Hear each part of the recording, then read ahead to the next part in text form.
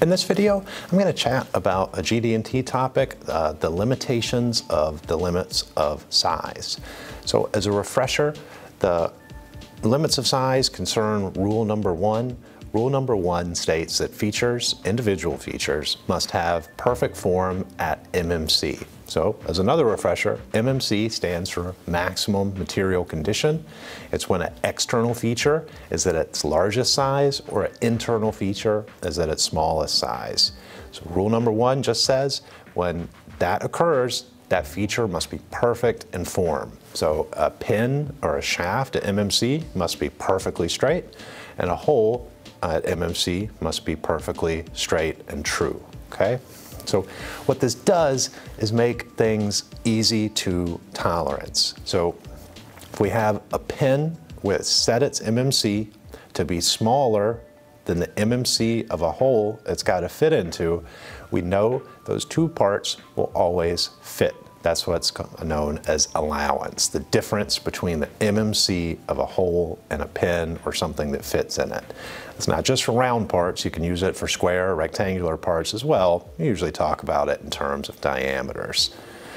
Now, this is great for individual features. Where this rule fails us is related features. So if you have more than one feature stuck together, like the example I'll put on the screen here, you have two diameters, so it looks kind of like a pin with a head on it. These are related features. Rule number one does not apply, okay? So those features don't have to be perfect in form to each other.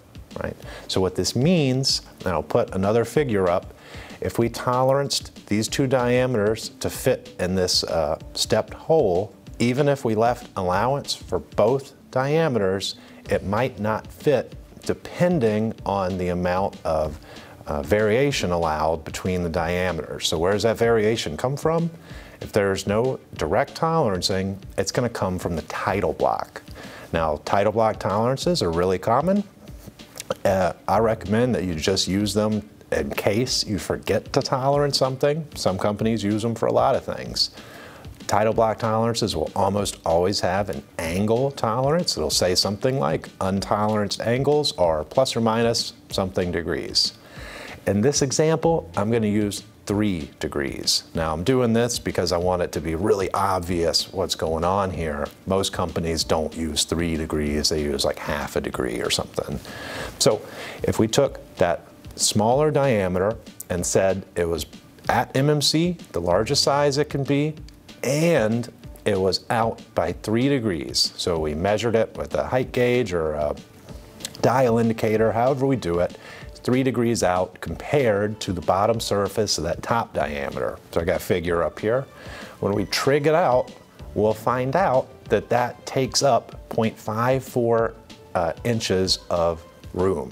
So that means that the two diameters are kind of crooked in relation to each other. So even though they're both within tolerance, they both come in at MMC, and that angle is 3 degrees, so within tolerance, those two diameters would not fit in that stepped hole, okay? You can imagine it's kind of like a bent thing that wouldn't fit.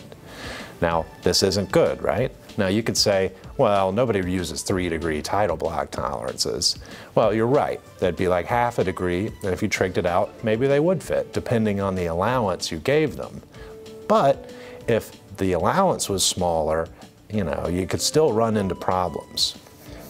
Now you could always dimension and tolerance your way out of this, but you still have to remember that tidal block tolerances don't come with inspection rules. So when this part gets inspected, they could use the top surface of that top diameter as a datum. They could use the bottom surface. They could capture the AME of one of those diameters and measure it like that. There's just a bunch of different ways they could measure this part to try to figure out what that angle is. Now, what ASME Y14.5 recommends in this situation is to apply perpendicularity tolerance on the axis of one of those features and use a 0 at MMC. So what does this do? Let's apply, and I'll put a figure up, a datum to that bottom surface. We'll just arbitrarily choose it as our datum. And we're going to apply a 0 at MMC to that bottom diameter. What this does is establish a virtual condition for that feature. What it's saying is that if that feature comes in as MMC, it's got to be perfect in relation to the other feature, right? So what this does is at MMC, it's got to be perfect. If it leaves MMC, so if it comes in 10 thousandths smaller, you get 10 thousandths of perpendicularity tolerance, so the pen can be bent a little bit. But that's okay, because it's still going to fall in that ½ an inch spectrum where it would fit just fine into the other part, okay? So 0 MMC isn't for everything, but for parts like this, especially that have been toleranced with regular dimensioning schemes, it can be a pretty quick fix. Now you want to watch out. The total tolerance isn't huge because the MMC, the 0 at MMC, you get more perpendicularity tolerance as the pen gets smaller, so it can end up being really bent. But you know, this is one of the risks you have to run.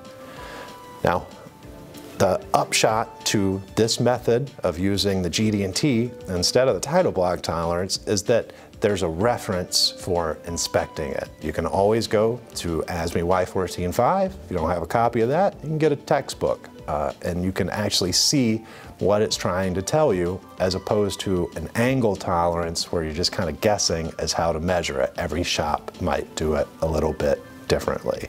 Now, this part would have to be toleranced a little bit more to get it to fit perfectly, right? This is just an explanation of how to get past that rule number 1 limitation, okay?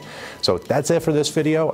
Please like and subscribe if you enjoyed this information, and I'll try to make more of these GD&T videos coming up soon.